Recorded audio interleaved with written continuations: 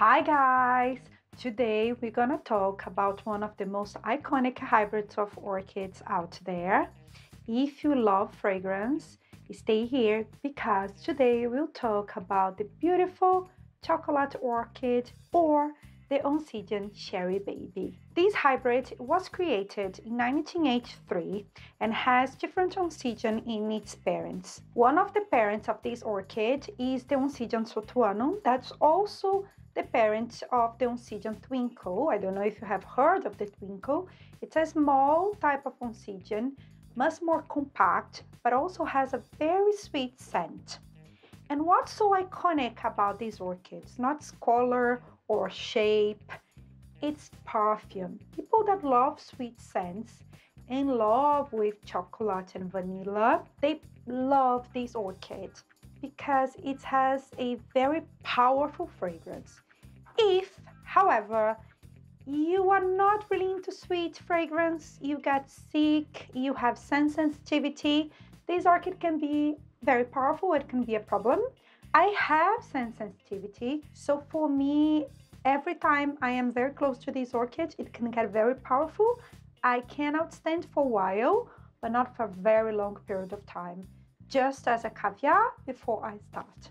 So as I said, this was hybridized in 1983, and until today, lots of people want to have this plant in their collection because of its fragrance more than anything else. Some people refer it as chocolatey. I think for me it's more like hot chocolate type of fragrance mixed with honey, if that makes any sense. But yeah, it's very sweet, it's very intense, but can be lovely for some people, and it's a very tough hybrid as well. So it's an amazing orchid for you to have in your collection, to increase your collection, maybe to gain some experience with the Oncidium Alliance family, because again, it is a tough plant, so it's very easy for you to adapt to your home conditions. This plant, different from Phalaenopsis and Vandas that are monopodial. What are monopodial orchids? Are orchids that instead of creating new divisions, they will create one leaf on the top of the previous leaf, and that's how they grow. They have a central axis and they will grow new leaves on this central axis. This plant, the Oncidium Sharry baby, it's a sympodial orchid, which means that instead of creating new leaves, it will mature new growths and will produce pseudobulbs. The pseudobulbs, let me grab this monster here. Oh gosh.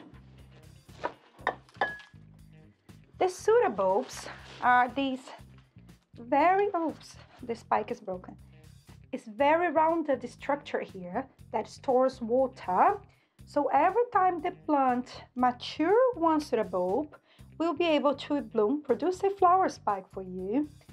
And the pseudobulb is also, as I said, able to store some water and keeps the plant hydrated. For you to have new blooms, you need to have mature pseudobulbs. So every time one pseudobulb completely mature and grow, you'll be able to have a new flower spike. That way you can also divide your plant. If you have more than 3 pseudobulbs, you can remove the older part of the plant, like 3 pseudobulbs together, for example, and pot it separately for your own collection or to give to a friend or someone else. Another thing important about this plant, that's also an epiphyte. So like Phalaenopsis, in this case, this plant doesn't grow in soil. It grows on top of trees and tree trunks. So you need to pot it in a medium, a mix that we offer this plant, air and moist at the same time. So I would advise you to pot it in whatever mix you use with your other orchids, if they are also epiphytes. But because it's an Oncidium, although it has pseudobulbs to store water, this plant needs a little bit more water than Cattleyas, for example. So if you live in a very hot country, I would advise you to place more moist materials. If you live in a country like I do, I use bark and moss and evenly all across the median, because I know that when it's summer, I need to water this plant more often because it's a great producer of roots. So this plant has a mass of roots, so it needs a lot of water when it's hot. And now that's very cold, I can water it 10 days, for example. The mix can dry out, but don't let it dry for very long. The plant won't be very happy. It's different from Cattleyas that you can leave everything to dry out before you water it again. In this case, it likes to be evenly moist. So when it starts to drying out, offer it some water. It will be very happy with it. More than that, the temperature that you should offer this plant is the same temperature that you have in your house. This is known by being an intermediate temperature type of orchid, so it enjoys temperature that goes into the range of 22 degrees Celsius to a maximum of 30. It's not really happy when it's extremely hot, and it doesn't survive to freezing conditions, so don't let this plant outside. If you live in a place where it can get very, very cold, it won't enjoy it, but it loves intermediate temperature. And when it's extremely hot, or if you live in a dry environment, for example, you need to water this plant more often. The thing with Oncidiums is that it's not as tolerant as Cattleyas and Phalaenopsis to drought, so you need to keep an eye on the water. If you live in a country like I do, like in London, that's pretty cold and humid, you won't have any problem.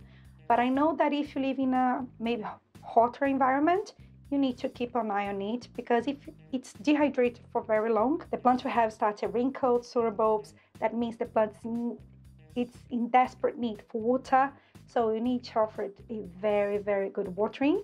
That's the only thing downside for a home growing. I have some other disadvantages that I'll tell you towards the end of this video, but just for you to know. Another very important thing about this plant, let me put it back, sorry. I hope you can still see it. Whoop. Another important thing about this plant is that it is a highlight plant. And different from Phalaenopsis, I'm only giving you the example of Phalaenopsis because it's the most common orchid out there.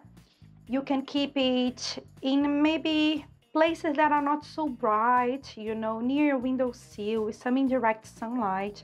This plant needs bright light.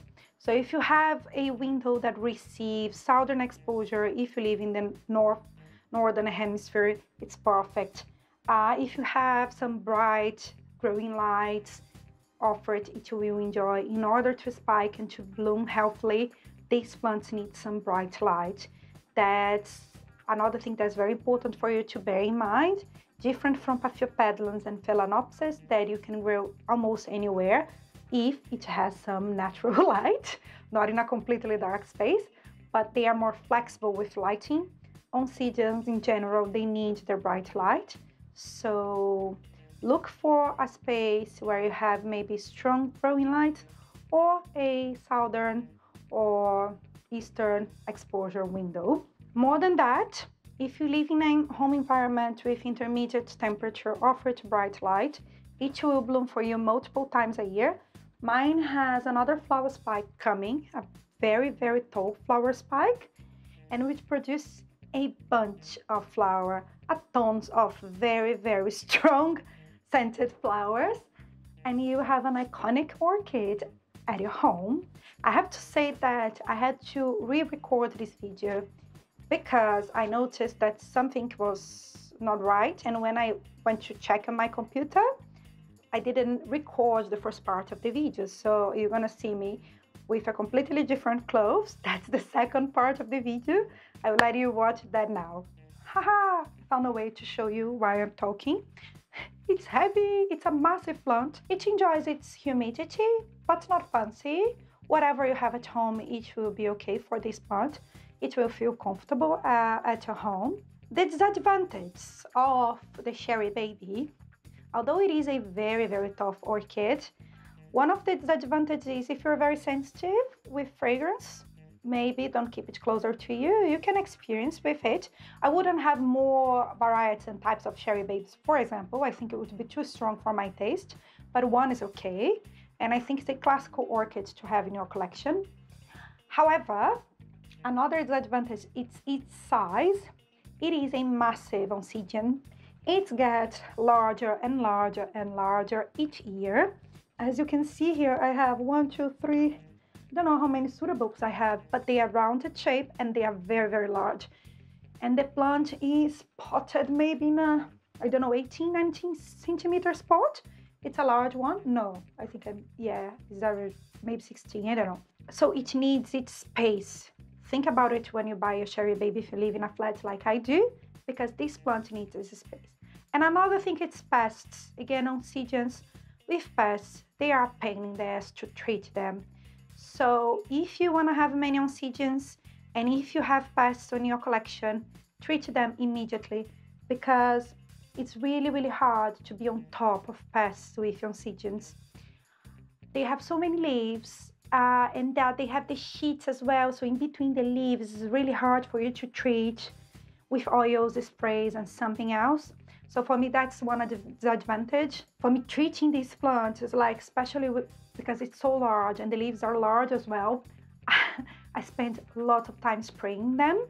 So think about it.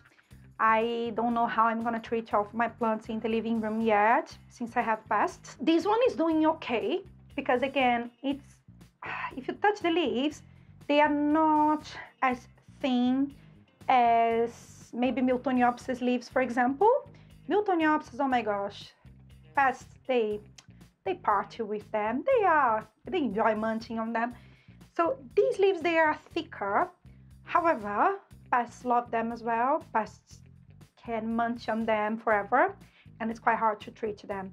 So keep that in mind. But if you have the space for it, if you're curious about that, I think it's one of the easiest Oncidiums for you to grow.